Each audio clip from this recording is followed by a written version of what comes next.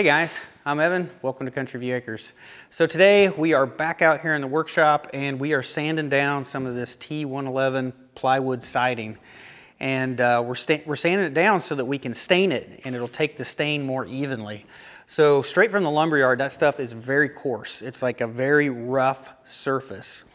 And once you sand it down, it'll take the stain nice and even. It's gonna have a nice surface finish to it, but yet we're not sanding too hard. We're not doing too much sanding. We're leaving some of the saw marks. So you end up with these saw marks that are left in the wood. Those rough saw marks will take the stain darker.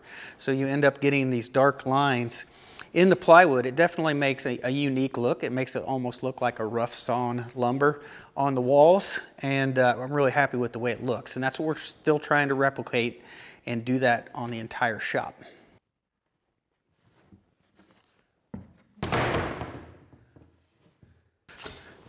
So I'm using a belt sander to sand this down because I think that's probably the fastest thing to use since we got such a big surface area. And this dust bag here, I actually have to empty this twice per sheet. So that tells you how much sawdust or how much I'm sanding this down. It's quite a bit that we're taking off. And I've got 6 done.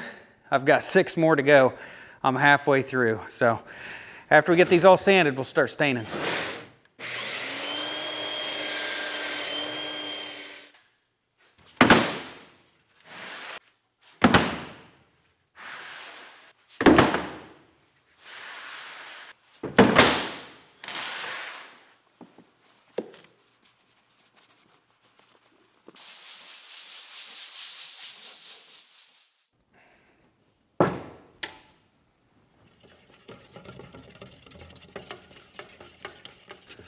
So I got all 12 sheets of plywood sanded now, and I'm ready to start putting on the stain. So we're using an oil-based stain. This is Minwax, and the color is Early American. This is the same stain that we used in the log cabin on anything we stained dark. And we like the color. So I normally just use a brush and brush it on, and then we'll wipe this off. But the brush is going to definitely help get it into the different grooves and the imperfections in the wood. Now let's take a lint-free rag and then I wipe it off. And you can see, hopefully you can see how that looks. You can see the lines that are darker. That's exactly what we want. We want those lines showing. I think that looks pretty good. So this is still a little dark right now. I think it will lighten up a little bit as it dries. So we've got a total of 12 sheets to get done.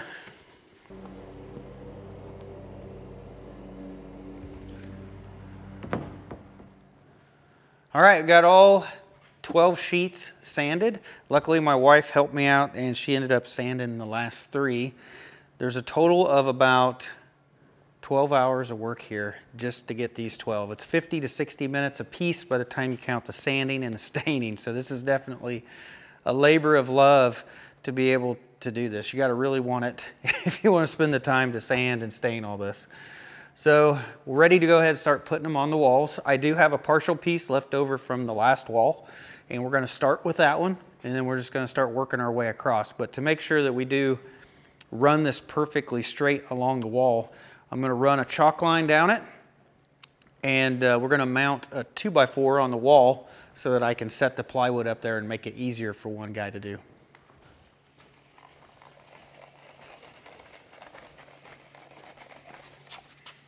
Tight as I can get it.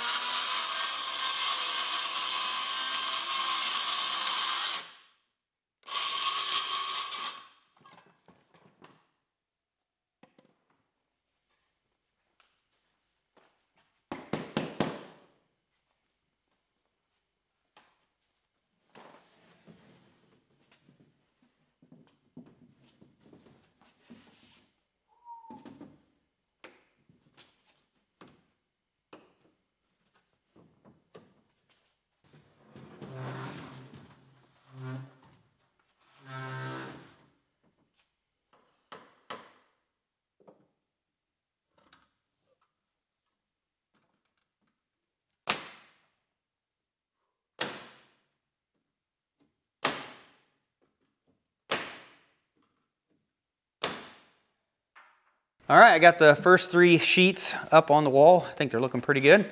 And I'm surprised I actually cut that all correct on the first try.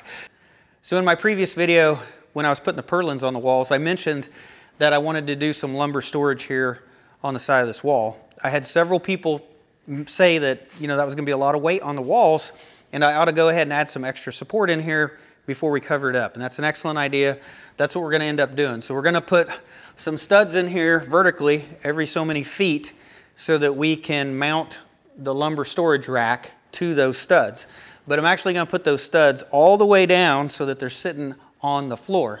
That way the weight of the lumber is not being supported by these purlins, it's actually gonna be supported by the concrete floor. So this is gonna be a little bit tricky after the fact, trying to get a full 8-foot stud inside the wall. But I'm gonna go ahead, I'm using treated lumber because it's touching the concrete.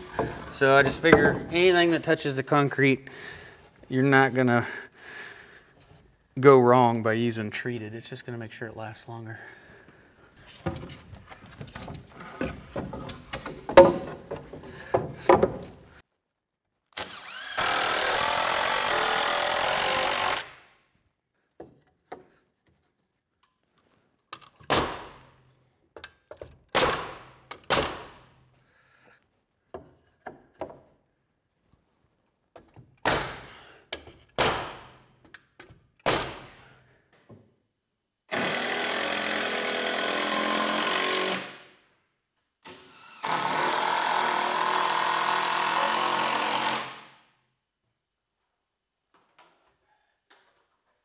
All right, I've got all the added support in the wall now. So I've got the treated 2x4s going all the way down to the concrete floor.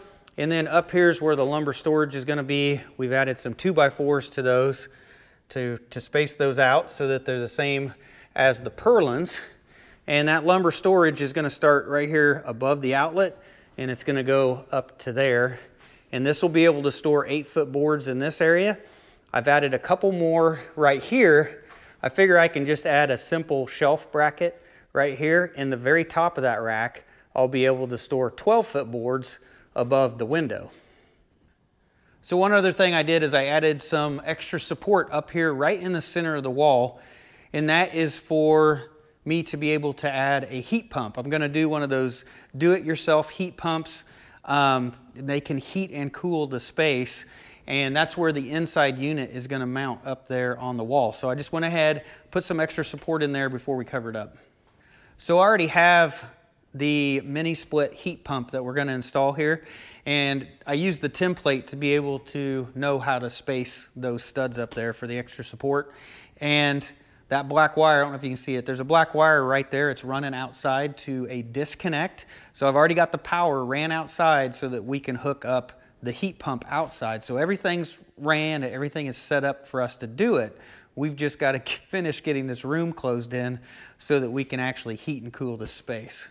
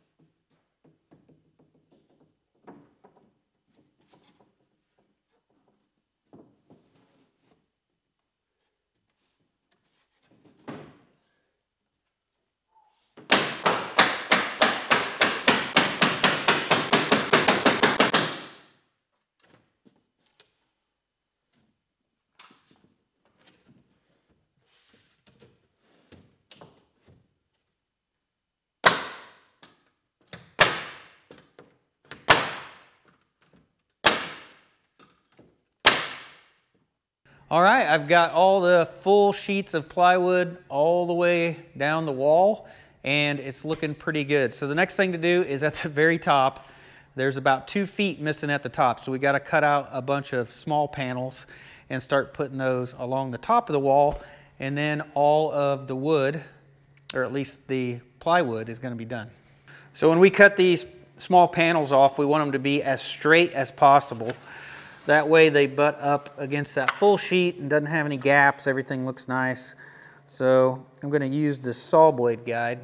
This is a Bora Portamate saw guide. It seems to work fairly good.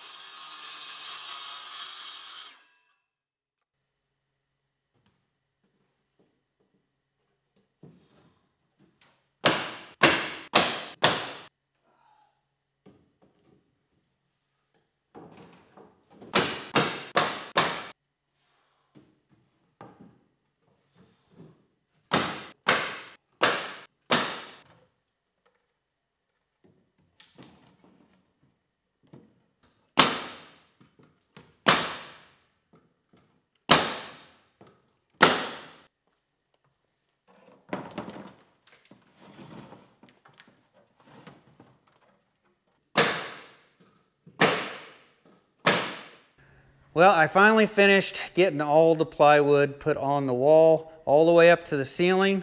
Pretty happy with the way this all ended up turning out. So this has been a very time-consuming process, trying to get this plywood siding sanded, stained, and put on the wall so that it's nice and straight and all the lines line up. Very time-consuming. I'm gonna guess I've got somewhere close to probably 24 hours worth of work in just this wall so far. And that's a lot of work just for one wall, right? So in the end, I think it's worth it. It's gonna be here for the rest of my life. It's probably gonna be here for the people after us. It looks really good, I think. And it's a nice, flat, solid surface that we can mount cabinets to, we can mount shelving to. We can just screw anything anywhere to it because it's nice 5/8 thick plywood. So I think it's just gonna be a good surface for a workshop. So if you come into the dog kennel in here, so in here we finished the walls with similar corrugated metal at the bottom, but we've got barn metal on the walls. And this looks good. A lot of workshops use barn metal on the walls, but after I did this, I really thought about doing this exact same thing, or at least the white metal in there to be able to cover the walls. It'd be probably a lot quicker, way more time, less time to be able to put that up.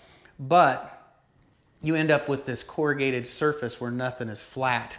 So if you wanted to mount cabinets to it, I think that starts to complicate things. If you want to mount shelving to it, different things. I think I opted that I think I wanted to have a nice flat surface, so it was just way easier to mount stuff to and give me a lot more flexibility on what I put on the walls. I think this looks really nice, but in the end, after doing this, I think I've gone away from wanting to do this on the rest of the walls, and that's why we're going with the plywood.